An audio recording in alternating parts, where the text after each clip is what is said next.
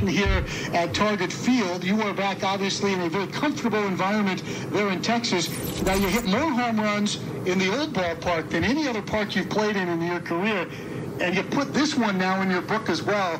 Let's talk about that at bat in the fourth inning with Byron at first base. What were you looking for? What'd you get?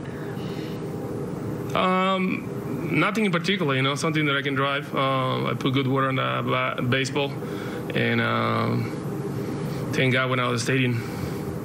Now, obviously, you don't get the hot humidity, that Gulf Stream out to right field like you had when you were outdoors, but I imagine some of the creature comforts of this new ballpark make it a nice place to play.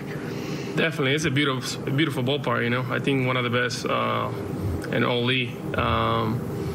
The fans are awesome, it was a great crowd.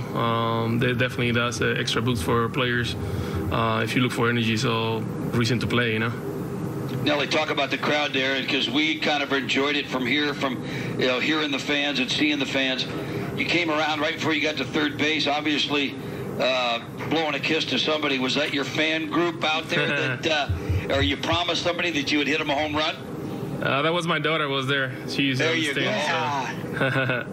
Did you tell her to come to the ballpark today that you were going to maybe do something like that for her? Or do you ever do things like that? Yeah, she was here yesterday and today, and she'll be here tomorrow.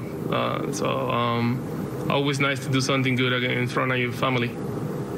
Nelson, how does this ballpark play? We talked to Arise yesterday. He said it's a fast track infield, but also he says from the hitter standpoint, the backdrop, you do see the ball well here.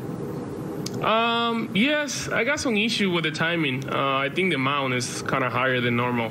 We have to check that out, but the timing is not right. Something is cricket to be able to time the ball.